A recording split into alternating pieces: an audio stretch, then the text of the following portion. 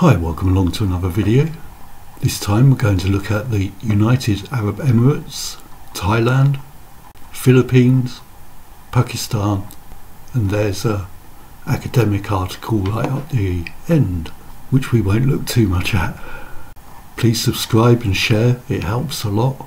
So, to the United Arab Emirates, an article from the 5th of April, UAE to acquire advanced cloud seeding aircraft. The UAE's Weather Bureau is to add more advanced cloud seeding aircraft to its fleet. Announcing the deal on Wednesday, the National Centre of Meteorology said it had signed an agreement with Calidus Aerospace to acquire its advanced plane.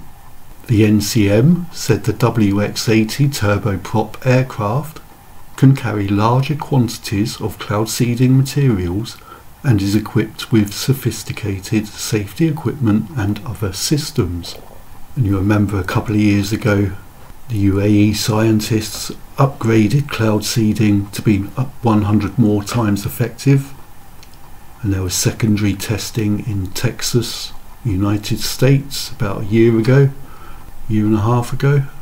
Over to Thailand, fires are under control, focus has shifted to another area.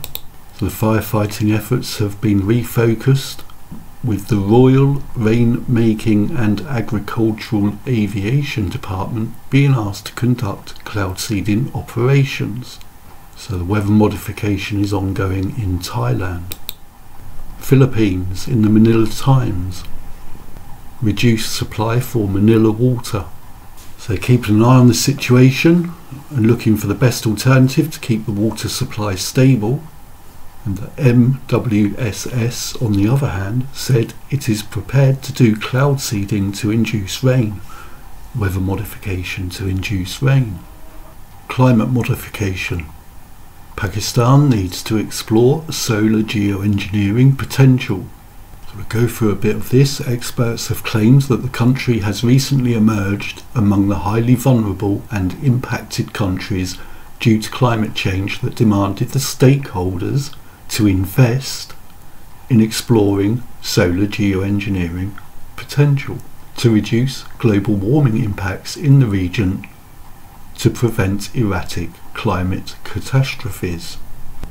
This is from the ComSats University, and their recent study article have tried to research and analyse the solar geoengineering techniques and its possible outcomes with reference to Pakistan and other less developed countries facing equal climate risks and hazards.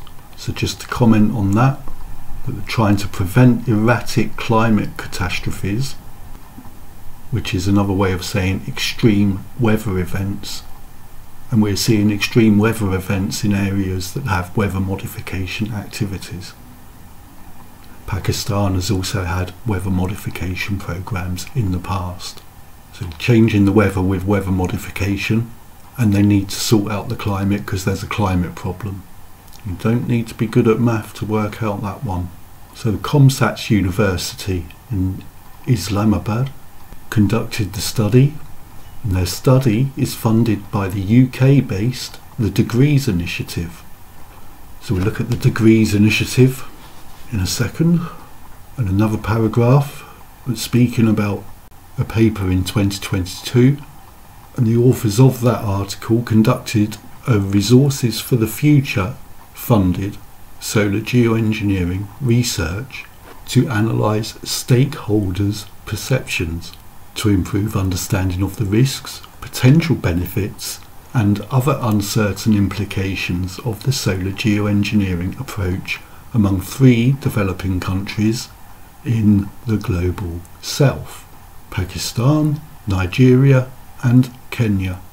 The study examined their perspective via a total of more than 1,000 respondents in diverse fields such as policymakers and research scholars. Can't remember off the top of my head what Nigeria has been up to, but in a recent video spoke about Kenya's weather modification program, which was related to tea production. Keep in mind when these people talk about solar radiation management and what that is, if you think that isn't going to affect the weather you get, you've got another thing coming. The Degrees Initiative, putting developing countries at the centre of the solar radiation management conversation, climate modification conversation. For over a decade, the Degrees Initiative has led the world in building the capacity of developing countries to evaluate solar radiation modification, which we all know that's the complete wrong term for SRM. It's solar radiation management. Everyone knows it's solar radiation management. So are these people trustable? Probably not if they're using the term solar radiation modification. That's not what SRM is. The use or rejection of SRM could be one of the biggest decisions humanity has faced, and this matters most to climate vulnerable regions. Until the aliens show up. Then there might be bigger problems. The world is going to need much more research if it's going to make informed decisions about SRM, and a much broader conversation if it's going to make equitable decisions.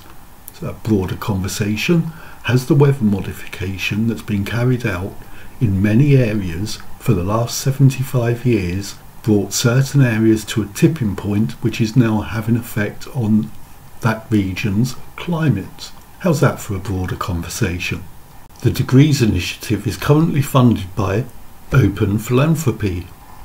The previous funding sources include some of the names there. Carbon War Room is Richard Branson's one. If you click on the link to the Open Philanthropy link, it takes you to the Solar Radiation Management Governance Initiative from 2017, SRMGI. The Climate Pathfinders Foundation that they mention also funds the Silver Lining Project. That's a Bill Gates project. This has all been covered in previous videos, and there's a link in the information section of this video to the website where those groups are broken down, such as the Silver Lining Project, SRMGI, and others. FISA is mentioned, which is Carnegie's organisation, which is where Ken Caldeira is active. Harvard's is David Keith. And back to Pakistan with that original article. We're just taking this headline: experts urge stakeholders to invest in solar geoengineering potential. It's all about the money. We'll finish up now with a paper from the National Centre of Atmospheric Research. Won't go through this, but there's a link to it in the info section. Assessing responses and impacts of solar climate intervention on the Earth system with stratospheric aerosol injection, protocol and initial results from the first simulations. And you can go and absolutely fill your boots with that one. So that was a quick roundup of some news. Be back with some more soon. In the meantime, look after yourselves, take care. See you next time.